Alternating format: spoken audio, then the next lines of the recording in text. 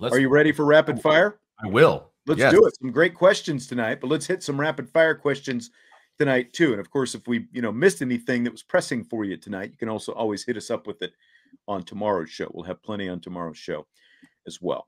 So Tobias Merriweather, we talked about a little bit about him earlier. He saw the field again Saturday night, but he didn't have a catch.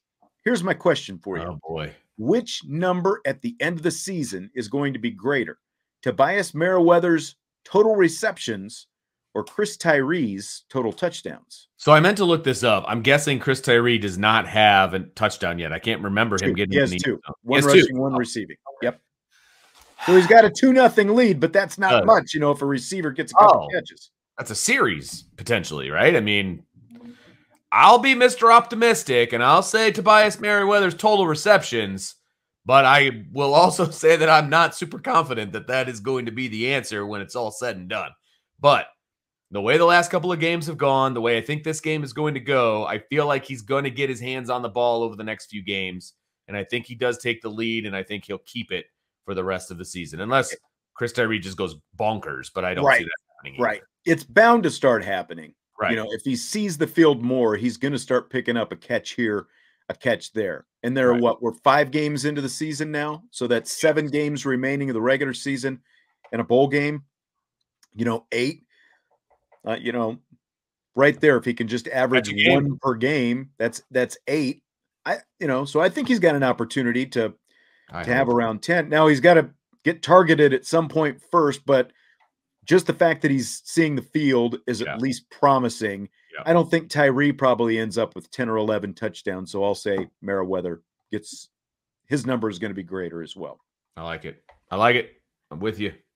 Another question about receivers for you here. Okay. Fill in the blank. It's blank that Jason Garrett said during the Notre Dame BYU broadcast Saturday that Lorenzo Styles is basically a possession receiver right now.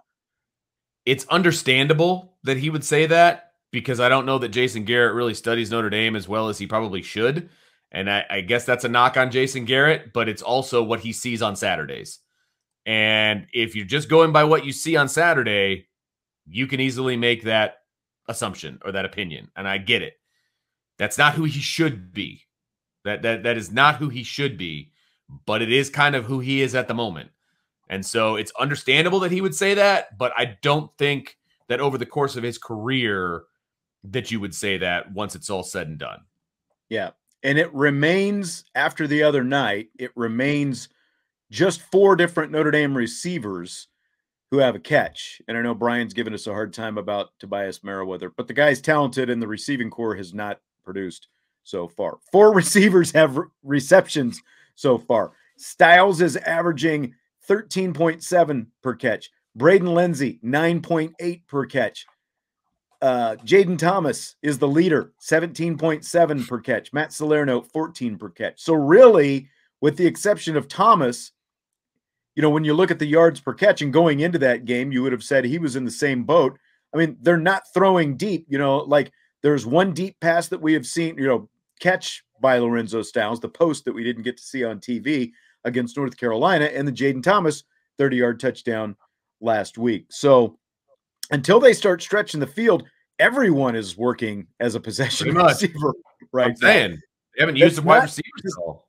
Yeah, that's not the skill set of most of these guys, but when you look at the production and the yards per catch that they have right now, it's right. They've got to start stretching the field. And especially, I like these game plans and, go back a few weeks back. I can't remember exactly when Marcus Freeman, I think it might've been after Cal.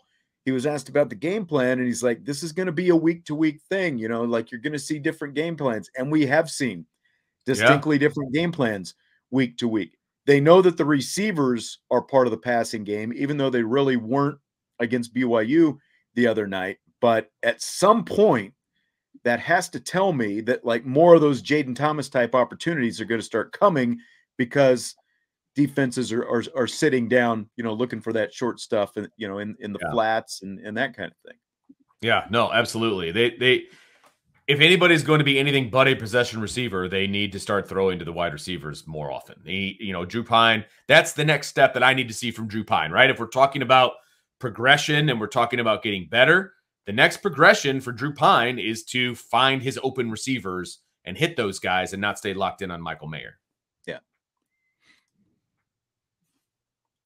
Okay. Notre Dame is favored by 16.5 over Stanford Saturday. Purdue's a 13.5 point favorite to beat Nebraska, and Texas is a 16.5 point favorite to beat Iowa State.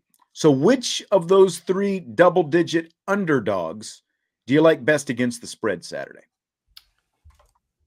It's a toss-up for me between Iowa State and Stanford.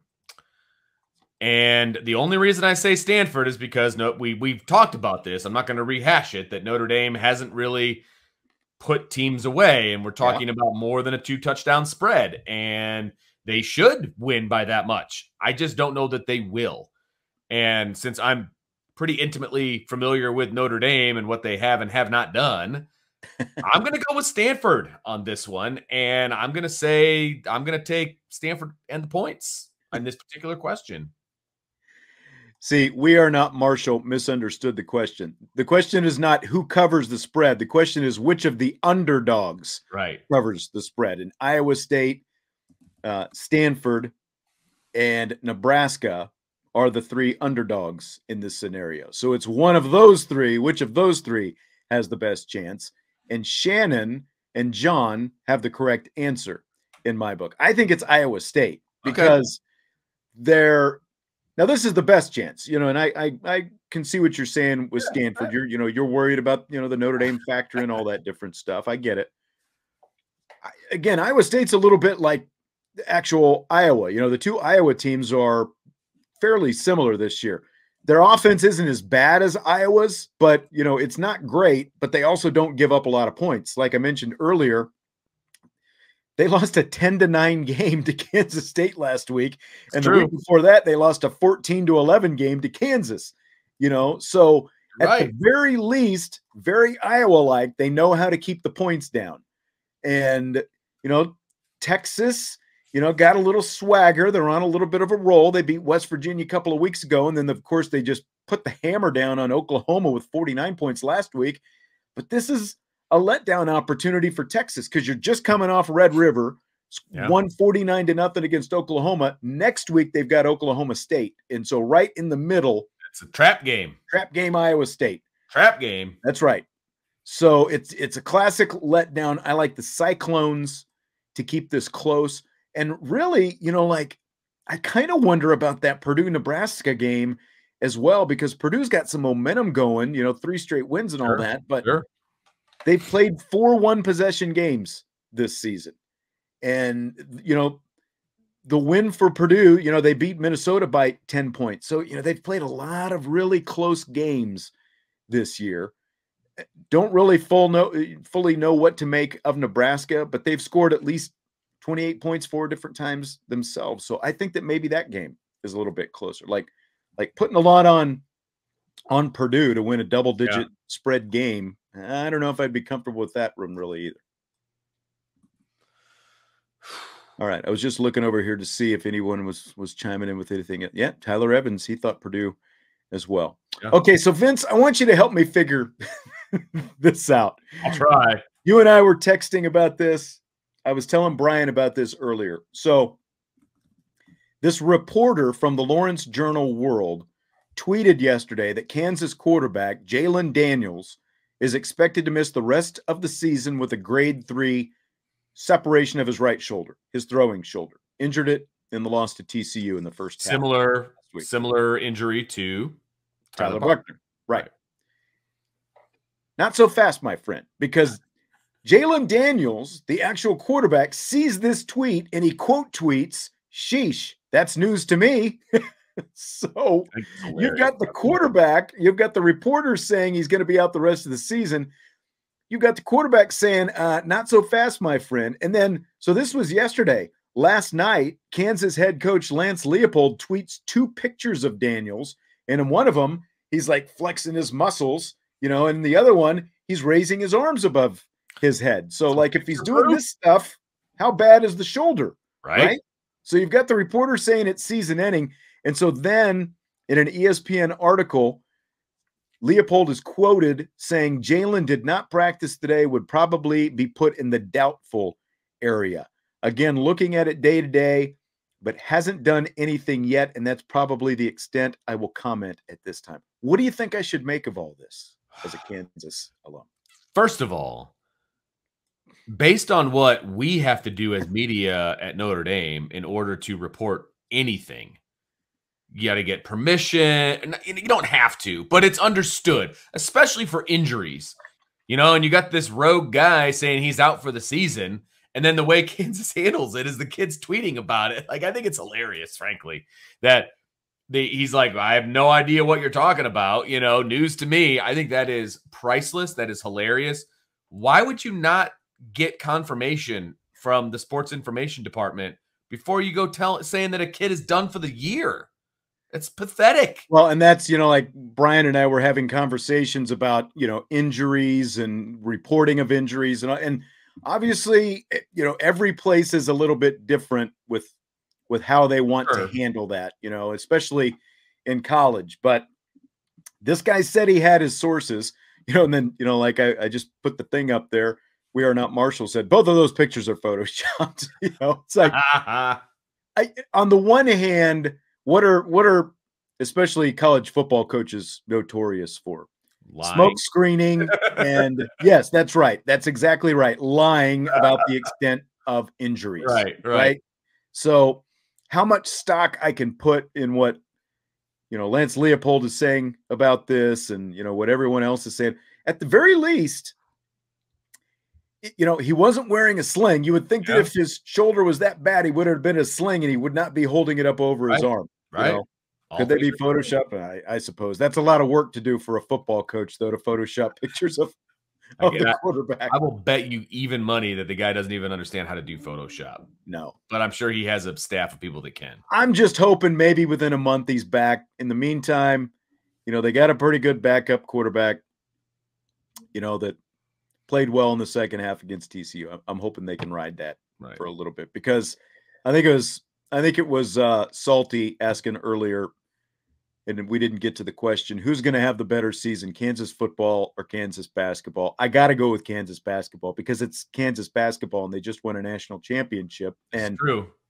The schedule's getting tougher now for football. They won they opened some eyes with some nice non-conference wins.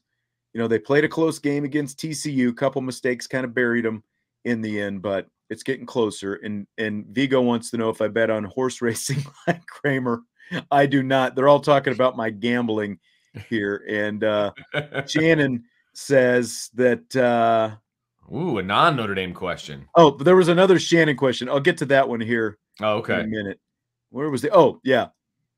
I have a feeling Sean has Iowa State in a parlay this weekend, is what Shannon said. And I could be working on one right now.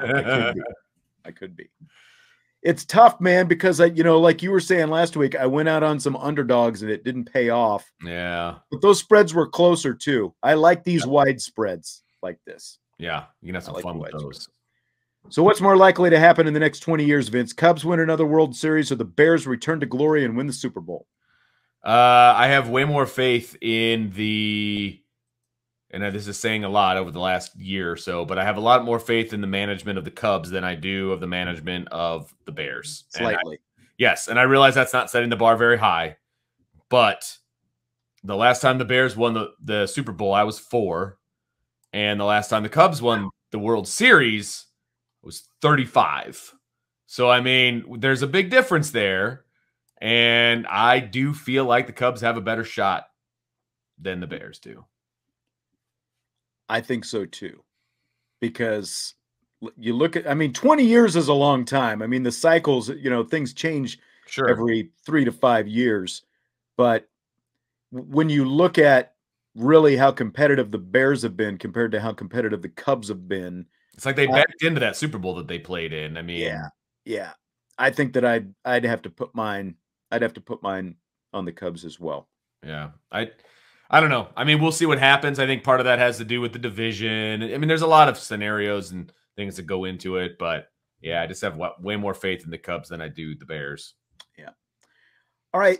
the Pac-12's trying to negotiate a new TV contract, and you've got outlets like ESPN, TNT, streamers like Apple and Amazon, all reportedly interested at different levels with the Pac-12. So if you're the Pac-12, how much do you prioritize just getting the biggest paycheck versus potential, exposure or lack of exposure that you would get with, this kind of mixed bag of outlets involved? I would try to get as many outlets involved as possible, to be honest with you, because you just don't know what the future holds with streaming and everything. I mean, it does feel like things are pointing in that direction, but they need exposure right now, because I think it just feels like it's going to be the Pac-12 or the Big 12. Like, I don't know that it's going to be both moving forward.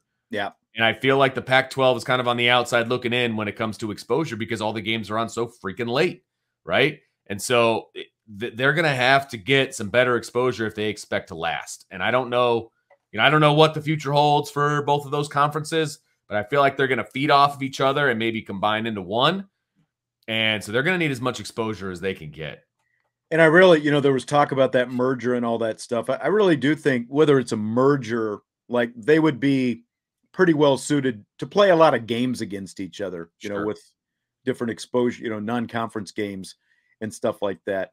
But, Vigo was saying college football is dead on most of the West Coast. And it's not a lie, especially when you've got the two teams leaving UCLA. From a recruiting standpoint, I don't think it's dead. I mean, you could say that it is down based on, because most of those Pac-12 teams recruit the West Coast and they're down. And so I see where Vigo is coming from, but I wouldn't say dead. I think that's a bit hyperbolic.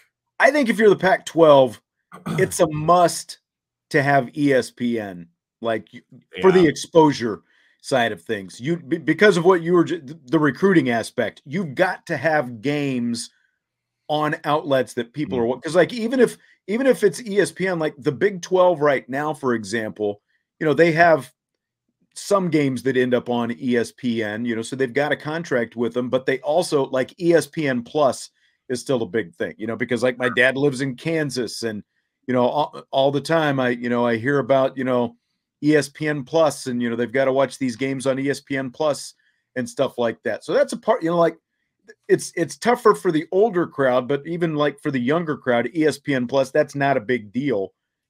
Like at least you've got access and the games are on some ESPN outlet. Like if ESPN Plus is part of the deal, which it would be if you've got a ESPN contract. And then the streamers, I'm sure, would pay a lot of money, but I just don't think it's in your best interest to make that your main package, whether it's Apple or Amazon or whatever. Because again, you've got to have games on actual TV. Because just think about the other day when we were off and we're watching games all day. Saturday, like the biggest downside to the streaming thing, like the Bears are on TV tomorrow night, the Thursday night game. It's on Amazon, right? We only have one TV in our house that we can watch Amazon. So if you want to watch Amazon, it's got to be on that channel, and you also can't flip around watch other stuff, and that's, to be quite honest, especially if it's like a Saturday or Sunday, I'm flipping around all the time. As soon as a commercial comes on, I'm seeing what's going on in the other game. You've always been a surfer, man. You are. That's always been you, man. I'm a professional surfer. You are. You really are. It's impressive, actually. All right. We talked about Justin Tucker, the Baltimore Ravens kicker, earlier this week. He kicks field goals so well. That's right. He kicks field goals so well. If the uprights were only a half yard wide, he would still make a high percentage of his kicks. He has the best rate of right down the middle kicks of any kicker in the NFL. So here's my question to you. Buy or sell the idea of putting an extra upright bar in the middle of the goalposts, and if the kicker hits that bar with the ball, you get 4 points instead of 3. Let me ask you a question before I answer this. Okay. Is this a Sean Styles original, or did you see this from somewhere? Completely me. Completely me. Because I saw there were these, and I've got a screenshot of the whole, his accuracy and right down the middle and all that stuff. And I'm like, well, if he's right down the middle and he can kick it through a half yard, set of uprights in the middle, what if you just put one more bar right in the middle and you've got your 4-point bar there? I freaking love it. I will say that. I freaking love it. I mean, first of all, I have a penchant for kickers. That is obvious. But at the same time, basketball, you get more points if you're shooting from further away. 3-pointer, right? You should be awarded if you're kicking it right down the middle. Yeah. I think it's a great idea. I really do. And I wonder, because, like when you think it, like, I don't know if you've ever like been out at the range shooting and stuff like that. It's like the narrower, like the smaller you focus on, like if, like, for example, look at your computer screen, right? Well, if I'm like 50 yards away and all I'm doing is going, oh, I'm going to try to hit that screen, maybe you hit it somewhere, but you might also spray it off, and not hit the screen at all. But if you aim dead center, you've got a better chance of hitting the screen someplace, just like with the field, like, so I wonder, like, if you've got this bar in the middle and kickers were, focusing actually on the middle, if maybe the accuracy of some of these guys starts improving. Well, and Antoine says, ain't nobody going to go for 4 points when they can barely get 3. It's not going for 4. It says you get 4. Right. Go right down the middle. You're right. Not you still, like, if it still goes through the main uprights, you get 3 points. But if it hits that middle bar, you get 4. Yeah, no, I'm with you. I think that's a great incentive to kick it right down the middle. And I'm going to push back on We Are Not Marshall right here. He's like, I would like Groupie to focus on PAT. He hasn't graduated to field goals yet. He's missed 1. He's missed 1 field goal. Am I wrong? He hasn't missed a PAT. I think you're right. You're right. Why are we banging on the kid? Why are we banging on Groupie? He's missed 1 field goal all season. Salty's on board. He says 4-pointer would be dope. Alan says, what would happen? Oh, it's good. If he hits the pole and it comes back out. Well, it's going to come back out most likely if you hit the pole. Yeah, the whole thing is like you put like some kind of, sensor on the pole so you know for sure that it hit the pole. And if you hit the pole, it's just 4 points. Whether it comes back out or not. It doesn't matter because that would have gone. It has to go in between the big ones. Right. And if it hits the one in the middle and comes back out, it's obviously going between the middle ones. So that's a 4-pointer. Yeah. It's a huge. I'm telling you, man, that would change strategy. That would be awesome. I've got to, I guess I've got to pursue this now. I've got to start, sending this up the right flagpoles. I'm telling you, I'm with you. Kickers unite. I need to write Justin Tucker, and maybe Justin Tucker can push this incentive, right? Yes, the $20 million man. He can do it for you. There you go. All right. We've got a couple NFL questions, and we actually I want to make sure that I get this from Tyler because he sent in a super chat a while ago, and we've been kind of sitting on it. During the Chiefs-Raiders game, we saw Mahomes lined up in the shotgun, Kelsey went in motion, lined up as the quarterback, and snapped the ball. Someone tell Reese to use this play with baby Gronk.